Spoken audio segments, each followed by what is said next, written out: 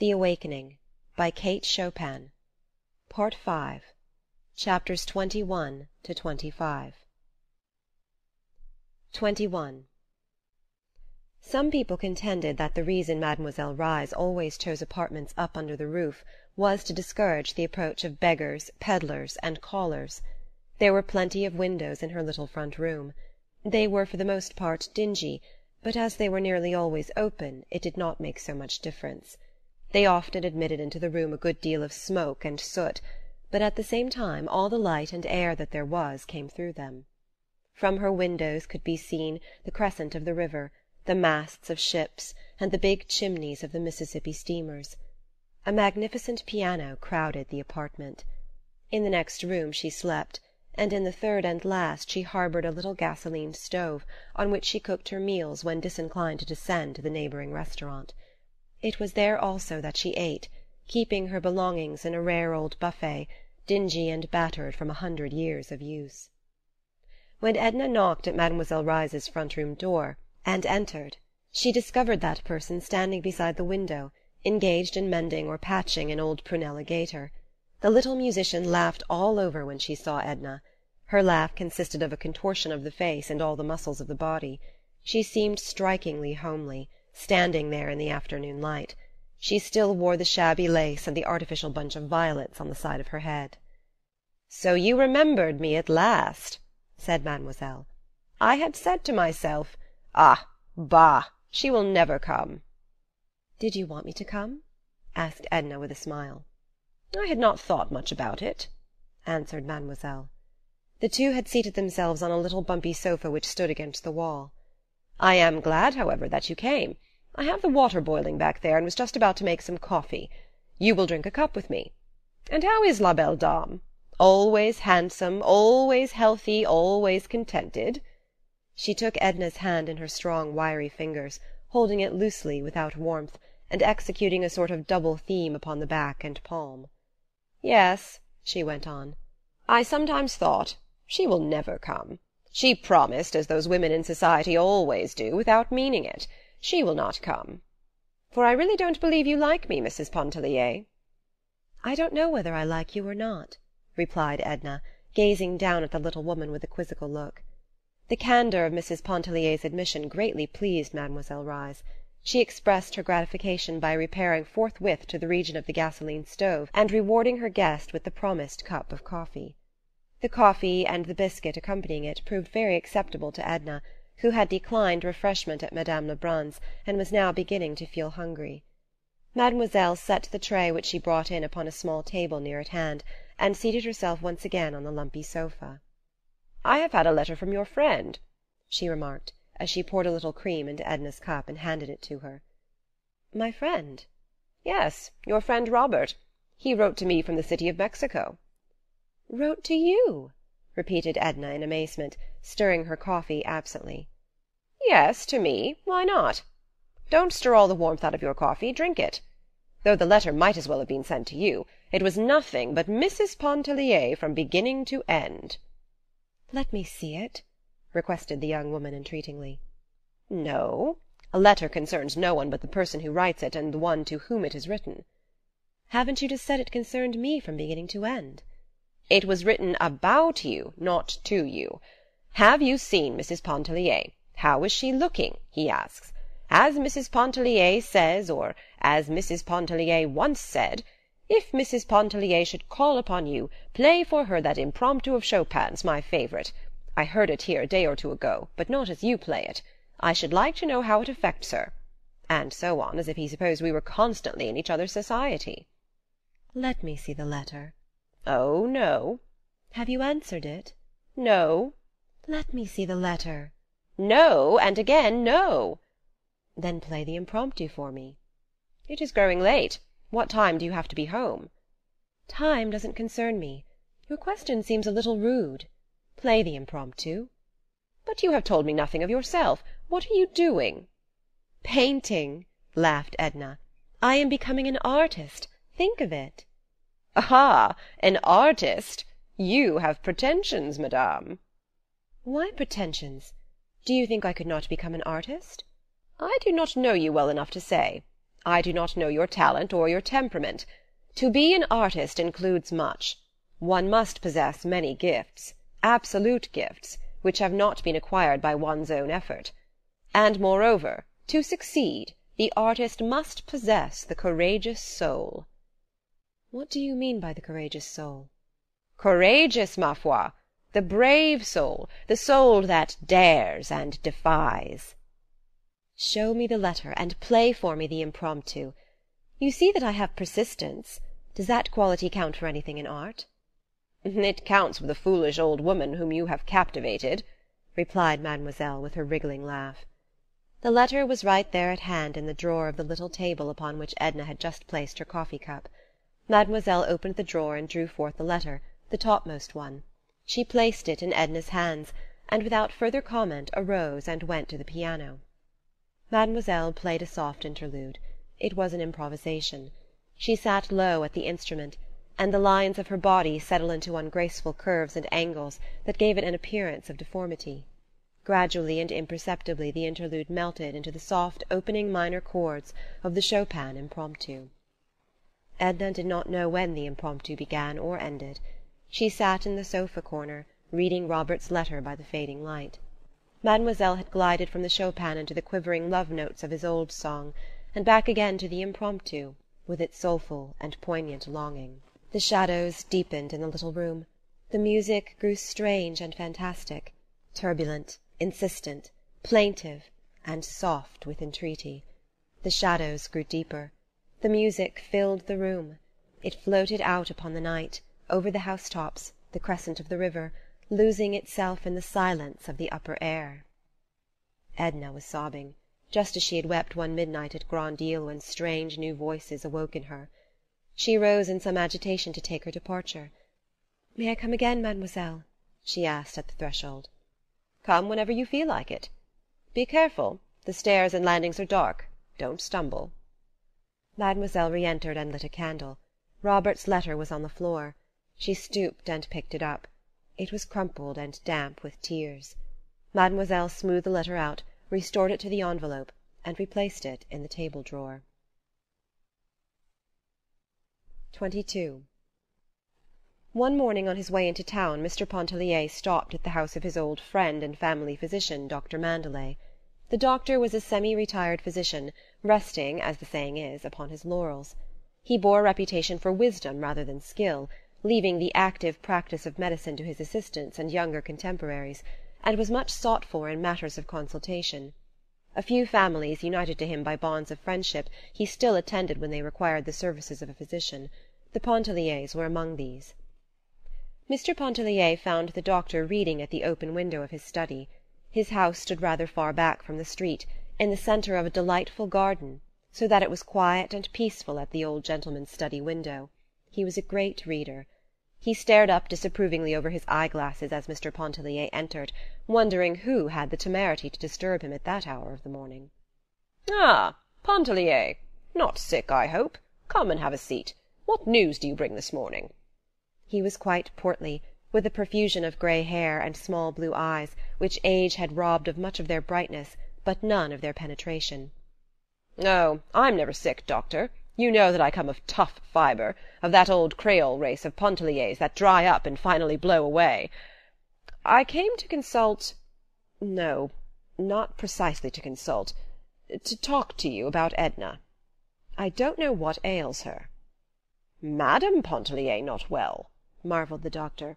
"Why, I saw her, I think it was a week ago, walking along Canal Street, the picture of health, it seemed to me." Yes, she seems quite well," said Mr. Pontellier, leaning forward and whirling his stick between his two hands. "But she doesn't act well. She's odd. She's not like herself. I can't make her out, and I thought perhaps you'd help me." "How does she act?" inquired the doctor. "Well, it isn't easy to explain," said Mr. Pontellier, throwing himself back in his chair. "She lets the housekeeping go to the dickens." "Well, well, women are not all alike, my dear Pontellier. We've got to consider—" "I know that. I told you I couldn't explain. Her whole attitude, toward me and everybody and everything, has changed. You know I have a quick temper, but I don't want to quarrel or be rude to a woman, especially my wife. Yet I'm driven to it, and feel like 10,000 devils after I've made a fool of myself. She's making it devilishly uncomfortable for me," he went on nervously. "She's got some sort of notion in her head concerning the eternal rights of women, and, you understand, we meet in the morning at the breakfast table." The old gentleman lifted his shaggy eyebrows, protruded his thick nether lip, and tapped the arms of his chair with his cushioned fingertips. "What have you been doing to her, Pontellier?" "Doing? Parbleu!" "Has she," asked the doctor with a smile, "has she been associating of late with a circle of pseudo-intellectual women, super-spiritual superior beings? My wife has been telling me about them." "That's the trouble," broke in Mr. Pontellier.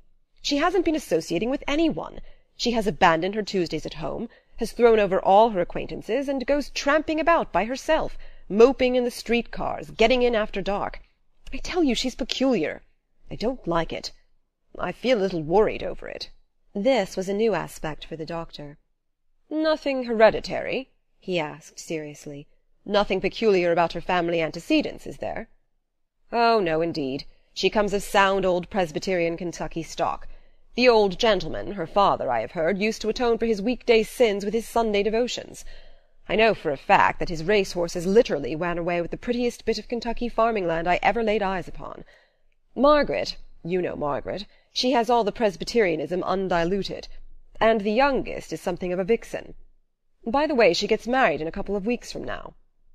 "Send your wife up to the wedding," exclaimed the doctor, foreseeing a happy solution. "Let her stay among her own people for a while. It will do her good." "That's what I want her to do. She won't go to the marriage. She says a wedding is one of the most lamentable spectacles on earth. Nice thing for a woman to say to her husband!" exclaimed Mr. Pontellier, fuming anew at the recollection. "Pontellier," said the doctor after a moment's reflection, "let your wife alone for a while. Don't bother her, and don't let her bother you. Woman, my dear friend, is a very peculiar and delicate organism. A sensitive and highly organized woman, such as I know Mrs. Pontellier to be, is especially peculiar. It would require an inspired psychologist to deal successfully with them. And when ordinary fellows like you and me attempt to cope with their idiosyncrasies, the result is bungling. Most women are moody and whimsical. This is some passing whim of your wife, due to some cause or causes which you and I needn't try to fathom. But it will happily pass over, especially if you let her alone. Send her around to see me." "Oh, I couldn't do that. There'd be no reason for it," objected Mr. Pontellier. "Then I'll go around to see her," said the doctor. "I'll drop in to dinner some evening en bon ami." "Do, by all means," urged Mr. Pontellier. "What evening will you come? Say Thursday. Will you come Thursday?" he asked, rising to take his leave. "Very well, Thursday. My wife may possibly have some engagement for me Thursday. In case she has, I shall let you know. Otherwise, you may expect me." Mr. Pontellier turned before leaving to say, "I am going to New York on business very soon.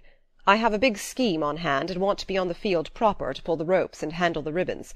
Will let you in on the inside if you say so, doctor." He laughed. "No, I thank you, my dear sir," returned the doctor. "I leave such ventures to you younger men with the fever of life still in your blood. What I wanted to say," continued Mr. Pontellier with his hand on the knob, "I may have to be absent a good while. Would you advise me to take Edna along?" "By all means, if she wishes to. If not, leave her here. Don't contradict her. The mood will pass, I assure you. It may take a month, 2, 3 months, possibly longer, but it will pass. Have patience." "Well, good-bye. À jeudi," said Mr. Pontellier as he let himself out. The doctor would have liked during the course of conversation to ask, "Is there any man in the case?" But he knew his Creole too well to make such a blunder as that. He did not resume his book immediately, but sat for a while meditatively looking out into the garden. 23. Edna's father was in the city, and had been with them several days. She was not very warmly or deeply attached to him, but they had certain tastes in common, and when together they were companionable. His coming was in the nature of a welcome disturbance. It seemed to furnish a new direction for her emotions. He had come to purchase a wedding gift for his daughter Janet, and an outfit for himself in which he might make a creditable appearance at her marriage.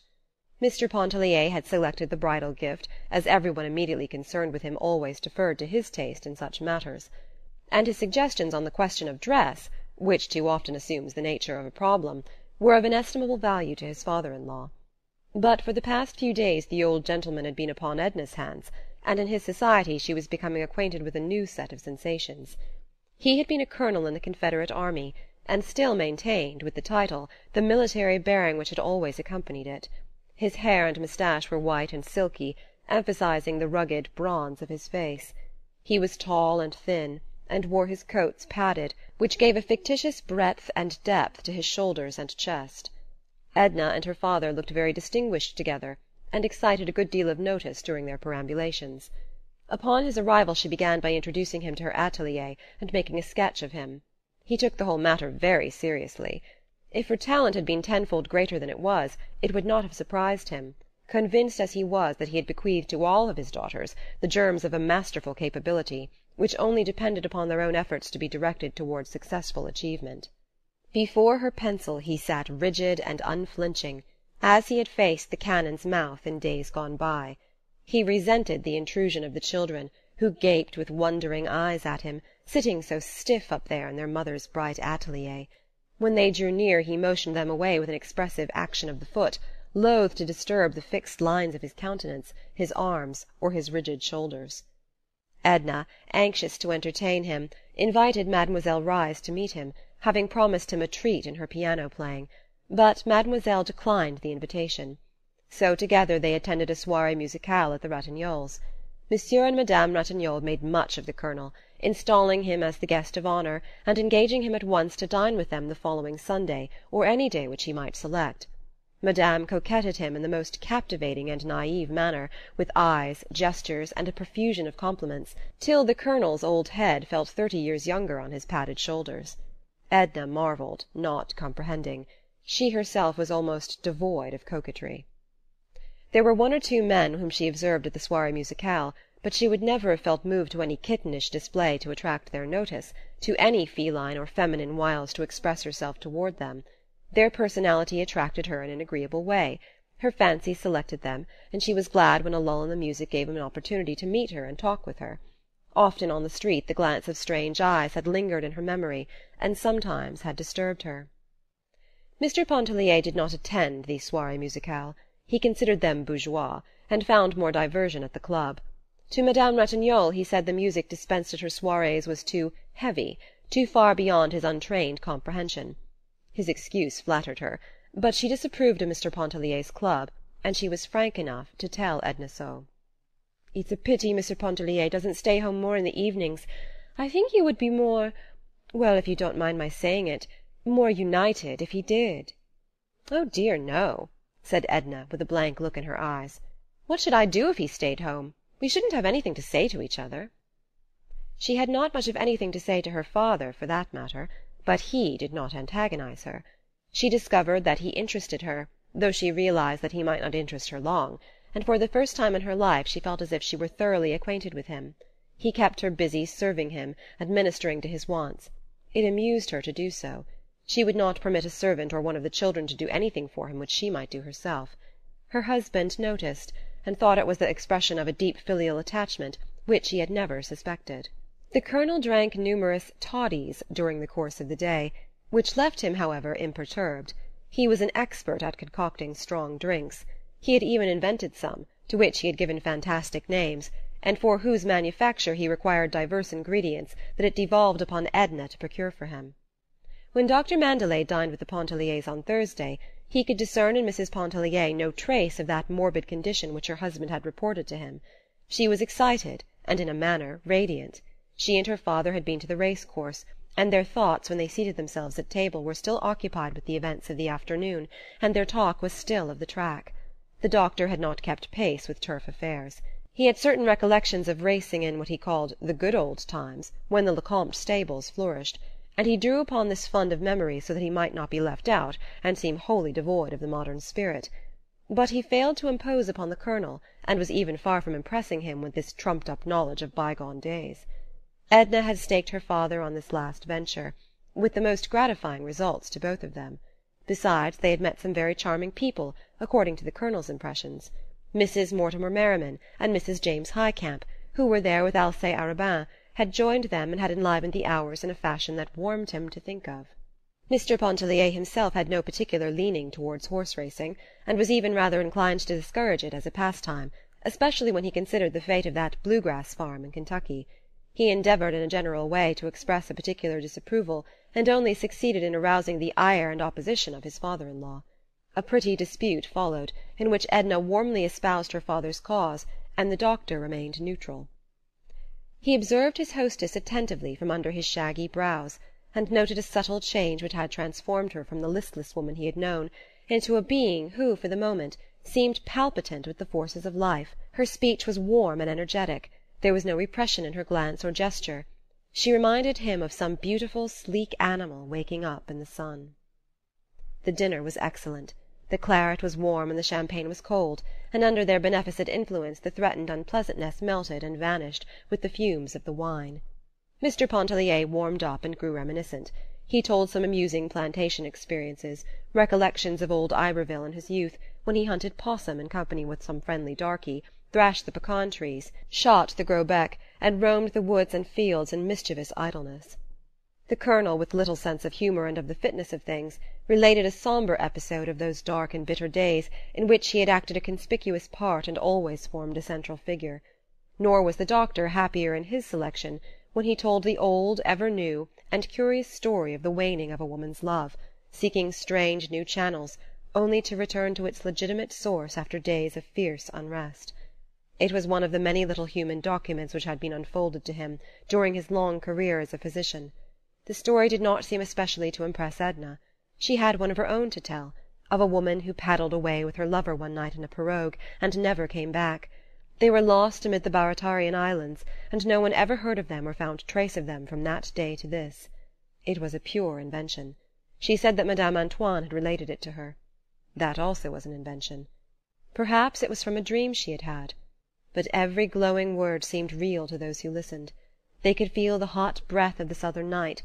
They could hear the long sweep of the pirogue through the glistening moonlit water, the beating of birds' wings, rising startled from among the reeds in the salt-water pools.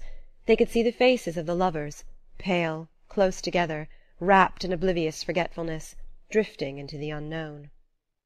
The champagne was cold, and its subtle fumes played fantastic tricks with Edna's memory that night. Outside, away from the glow of the fire and the soft lamplight, the night was chill and murky. The doctor doubled his old-fashioned cloak across his breast as he strode home through the darkness.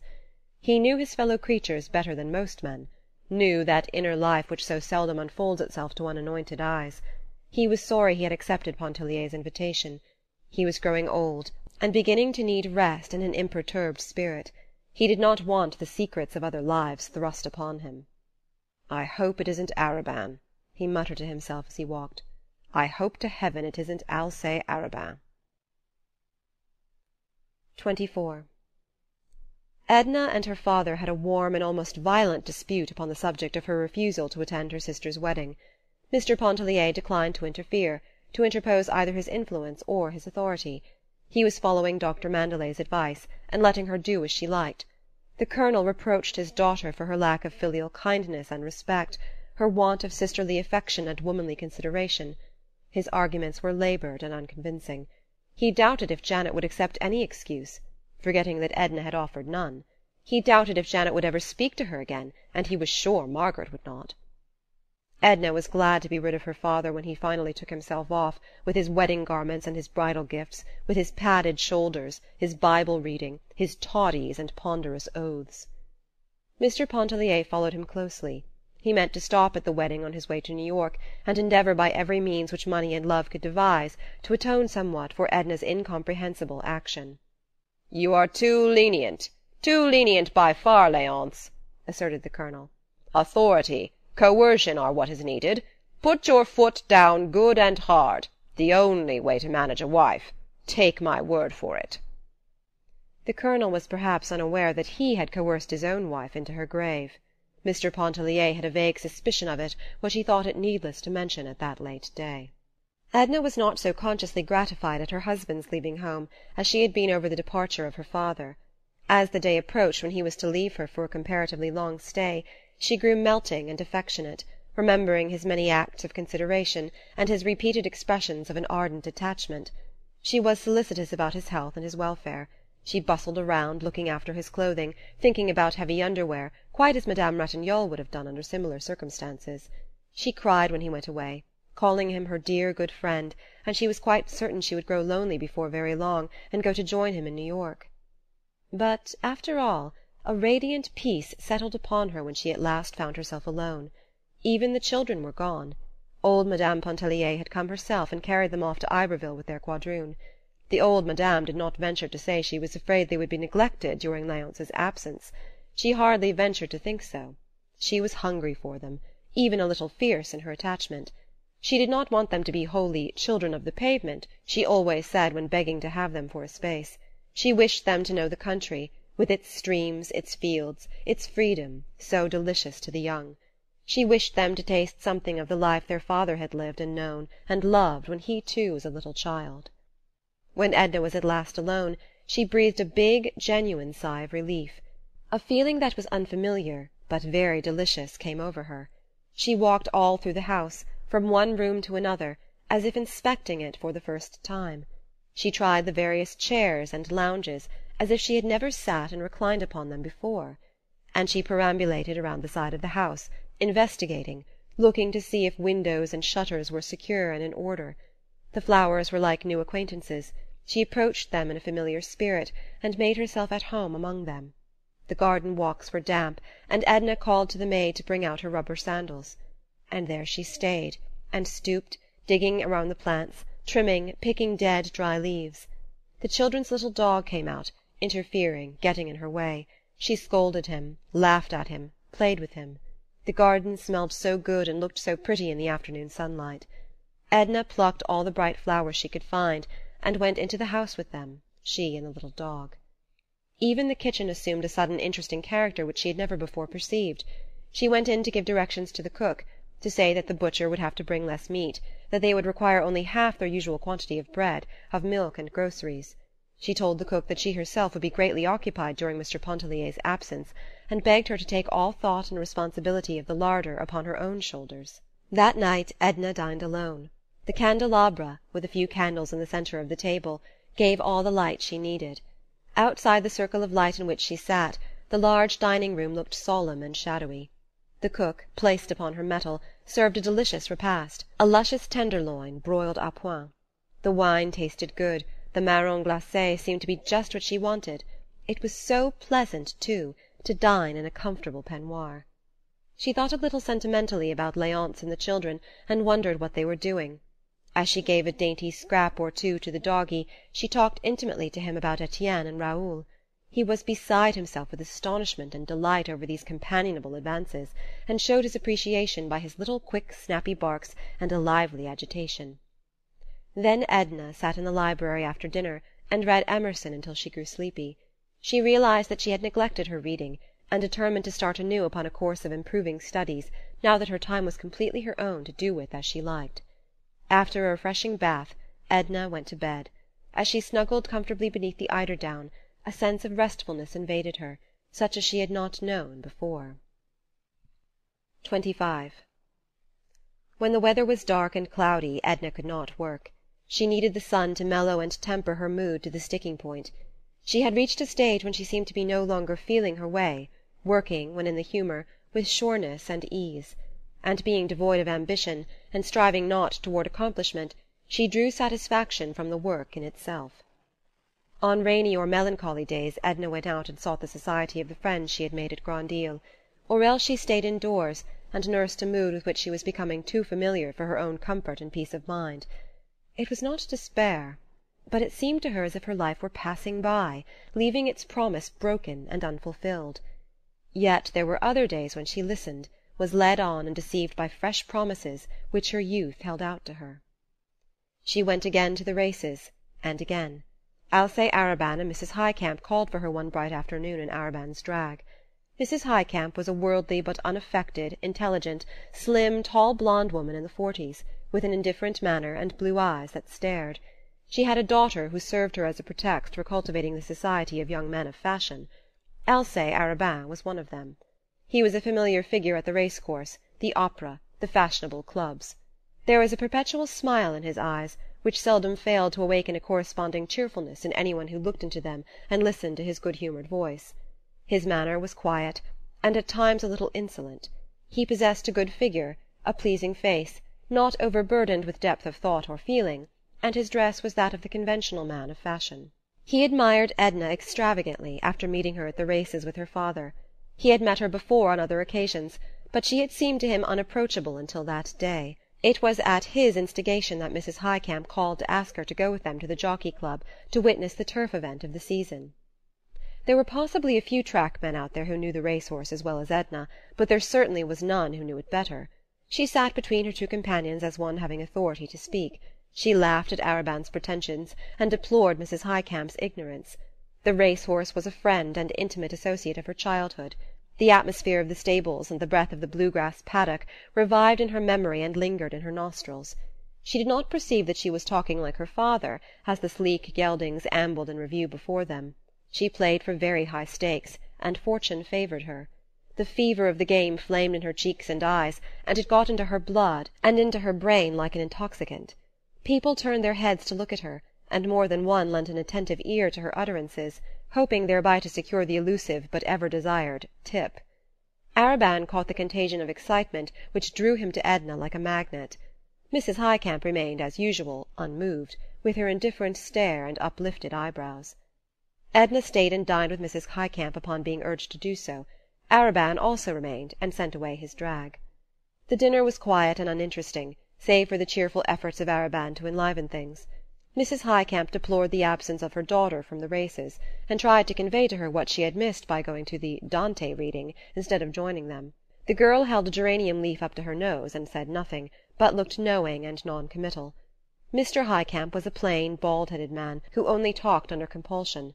He was unresponsive. Mrs. Highcamp was full of delicate courtesy and consideration toward her husband. She addressed most of her conversation to him at table. They sat in the library after dinner and read the evening papers together under the drop-light, while the younger people went into the drawing-room near by and talked. Miss Highcamp played some selections from Grieg upon the piano. She seemed to have apprehended all of the composer's coldness and none of his poetry. While Edna listened she could not help wondering if she had lost her taste for music. When the time came for her to go home, Mr. Highcamp grunted a lame offer to escort her, looking down at his slippered feet with tactless concern. It was Arobin who took her home. The car ride was long, and it was late when they reached Esplanade Street. Arobin asked permission to enter for a second to light his cigarette. His match-safe was empty. He filled his match-safe, but did not light his cigarette until he left her, after she had expressed her willingness to go to the races with him again. Edna was neither tired nor sleepy.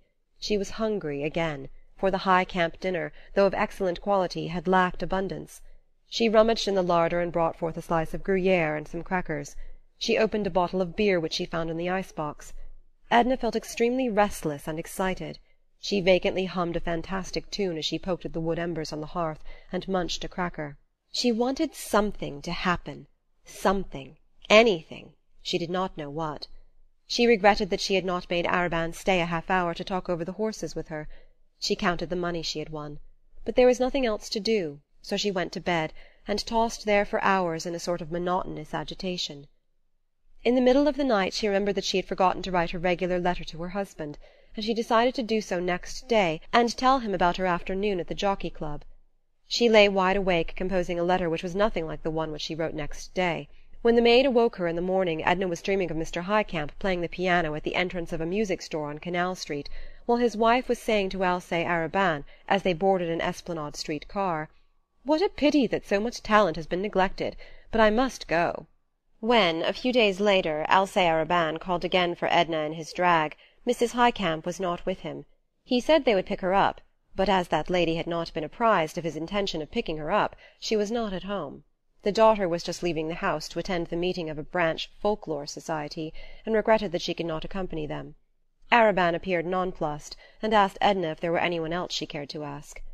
She did not deem it worth while to go in search of any of the fashionable acquaintances from whom she had withdrawn herself.